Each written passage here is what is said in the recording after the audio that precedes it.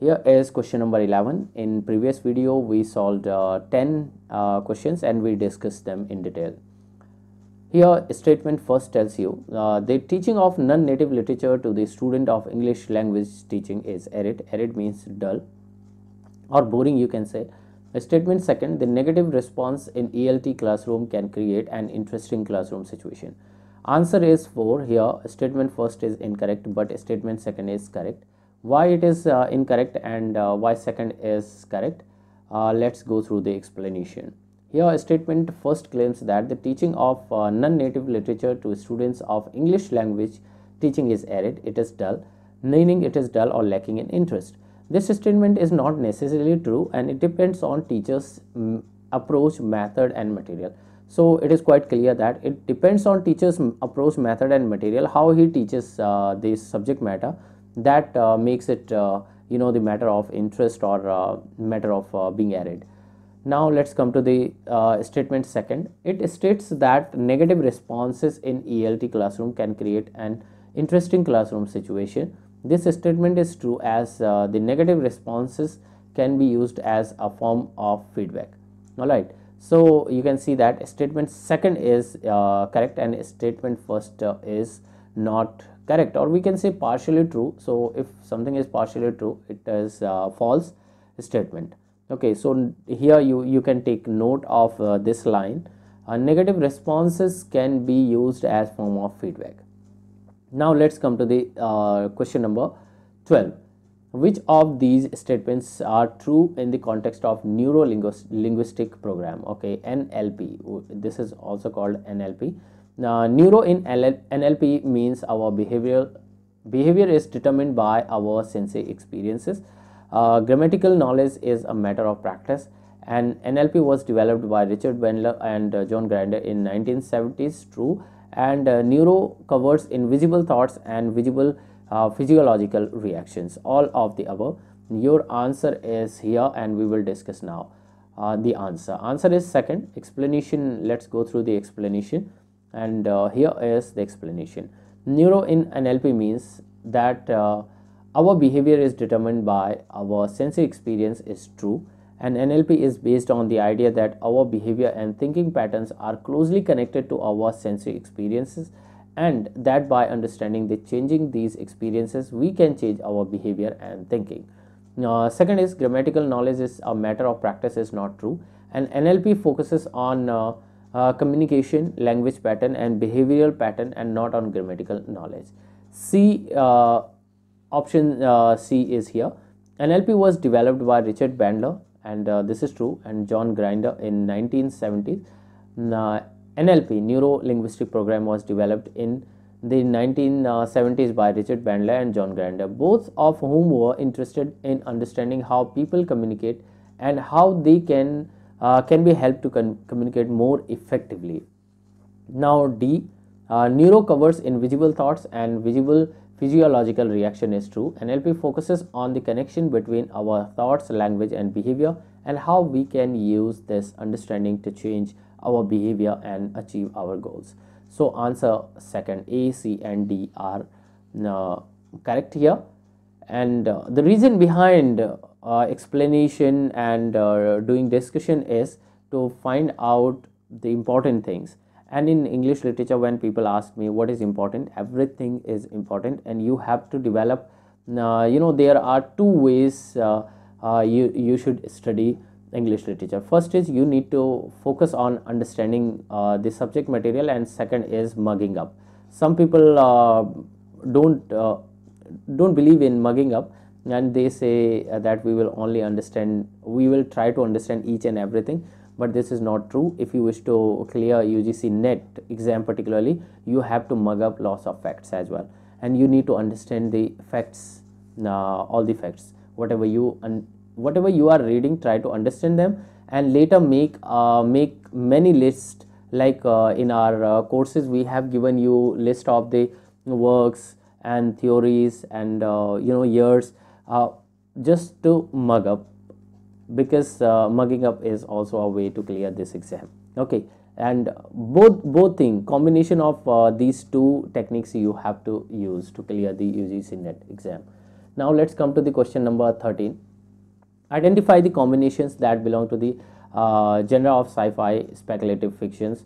Vandana Singh, the woman who thought she was planet, and Tahmina Durrani, blasphemy. Salman Rushdie, the satanic verses.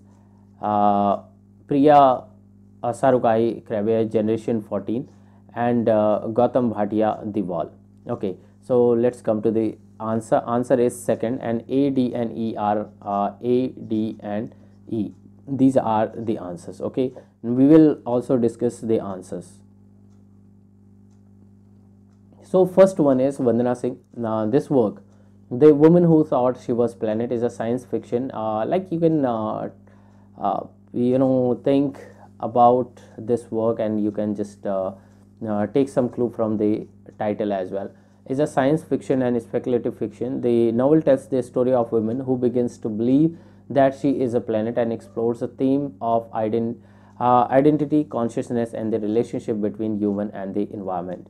Tamina Durrani's work, Blasphemy, is a novel that tells the story of women's struggle against the constant of patriarchal society in Pakistan. It is not a science fiction or a speculative fiction. All right, so this is not answer, but you can take these notes. Salman Rushdie, The Satanic Verses, is a novel that deals with themes of religion, identity, and politics, but it is not a science fiction or a speculative fiction as well. This is famous work by Salman Rushdie. Priya Sarukai Krabiya, Generation 14, is a science fiction speculative fiction. The novel is set in future where the world is controlled by artificial intelligence, and artificial intelligence is current news, and explores themes of technology, power, and human experience. Gautam Bhatia, The Wall, is science fiction speculative fiction. The novel tells the story of a world where a wall has been built to separate the rich from poor, and explores themes of inequality, class, and power. So the correct answer is second, as we discussed earlier. Now let's come to the 14th one. Again, here you have some statements, and this is from linguistics. This question is from linguistics, so we have to study linguistics as well. Given below are two statements. Here, assertion A, and second is reason R. Jacques Lacan was radically critical of SSTM psychoanalytical theory. Lacan was expelled from the International Psychoanalytical Association in 1959, and this is not true. Okay, let's go through the answer. Answer is second, and we will go through the explanation here. So assertion states that Jacques Lacan was radically critical of the SSTM psychoanalytical theory. This is true. Lacan is known for his criticism of traditional psychoanalytical theories of Sigmund Freud and Carl Jung. He developed his own theories of psychoanalysis and was known for his emphasis on the role of language in shaping human experience, and his rejection of traditional psychoanalytical concepts such as the Oedipus complex and the death drive. So he was against these theories and he rejected these concepts totally. That's why he was expelled. Now, reason R states that Lacan was expelled from the International Psychoanalytical Association in 1959, which is also true. Lacan's theories were not accepted by many of his colleagues in psychoanalytical community, and he was expelled from the International Psychoanalytical Association (IPA) in 1953, not 1959. All right, you should know. That's why reason was not correct for his unorthodox views. Therefore, the reason R does not explain the assertion A, as it states that Lacan's theories were not accepted by many of his colleagues in his psychoanalytical community, and he was expelled from the International Psychoanalytical Association (IPA) in 1953 for his unorthodox views, which confirms that he was radically critical of the SSTM psychoanalytical theory. Now, let's come to the question number 15, and here your mugging up technique will work. If you are mugging up so many facts and the lists in English literature, you can do such questions very well. Now, when was Haruki Murakami's Men Without Women published? So it was answer is 2014. It got published in 2014, and it was translated and published in English in 2017. Again, it is collection of 7 short stories, so you can remember it has 7 short stories, each featuring a solitary male protagonist and explores themes of loss, loneliness, and the search of connection. Now here you have again statements. Hannah Arendt's defactualization is very close to the concept of post-truth, and here comes the understanding part. You should know the word defactualization well, and the concept post-truth as well. So we have one series, we have notes for these all facts. So if you have already joined our course, you should know this. Statement second, post-truth relies on absolute lies. In the light of the above statement, choose the most appropriate answer from the option given below. Okay, so here we have explanation. We will go through this. So here is the word defactualization is very close to the concept of post-truth. The statement is true. In her book, Hannah's book, The Origin of Totalitarianism, where there is single ruler. Okay, if you don't know what is totalitarianism, so if you have single ruler somewhere or single party, okay, which has the reign, you can say that they have totalitarian society, you can say, or totalitarian reign, you can call it. Okay, Arendt coined the term defactualization, so you should also note down this. Defactualization to describe the process by which totalitarian regimes manipulate the truth to suit their own needs. This concept is similar to the idea of post-truth, which refers to a situation in which emotion and personal beliefs are more influential in shaping public opinion than facts and evidence. Statement second, post-truth relies on absolute lies. This statement is not true. Post-truth does not necessarily rely on absolute lies, but rather on the manipulation and selective use of facts and evidence to suit a particular agenda or narrative rather than on objective truth. So the answer is third. Statement first is correct, but statement second is incorrect. Now we will just match all these works, and you can go through. The answer is 4. Okay, and here Donald Dave is known for Against Romanticism, which is poem. So here if you want to match it, you can directly match it. Let's come to the question number 18. Which of the following are Plato's main objection against poetry?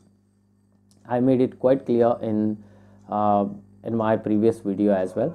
The poet is an imitator. The poet is incapable of bravery. The poet, by fueling passion and emotion, weakens the reasoning capacity of the citizen. The poet is less responsible. The poet has no knowledge of the world. So your answer is first A, C, and E. Well, so explanation is here. Plato's the main objection against poetry is in his works, particularly in the Republic. In his famous work Republic, were that the poet is an imitator who does not have knowledge of the world and therefore cannot convey true knowledge. A and E. He also argues that the poetry, by fueling passion, emotion, weakens the reasoning capacity of the citizen. C. And he does not object that the poet is incapable of bravery or poet is less responsible. He does not say these two sentences in his theories. He didn't propose any theory, but he wrote something about poetry and about their responsibilities. Here we have to match the list, and this is again the part where we have to mug up a lot of lists. And if we make a list year wise, publication and year wise writer list like you find in our course, you can easily do such questions. Okay, so answer fourth is the answer, and here our explanation. As you can see, The Lighthouse was published in 1927, Sons and Lover got published in 1913, and Finnegan Wake in 1939, and The Wasteland in 1922. Okay, so this is the answer. Question number 20. Statement first. Comparative literature is a study of a different culture, nation, and genres. and it explores the inherent interrelationship between literature and other forms of cultural exploration. Statement second, in the study of literature and culture, the importance of methodology is secondary. And here the answer is third. Answer third tells that statement first is true, but statement second is false. Let's come to the explanation part. Statement first is true. Comparative literature is a field where we study and field of study that examines different cultures, nations and genres, and the relationship between literature and other form of cultural expressions.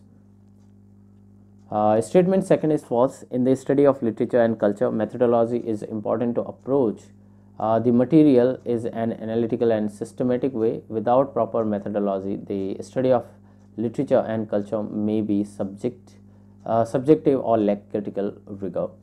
So with this we end this session as well. Now we will do from 21 to 30 questions in next video. See you soon.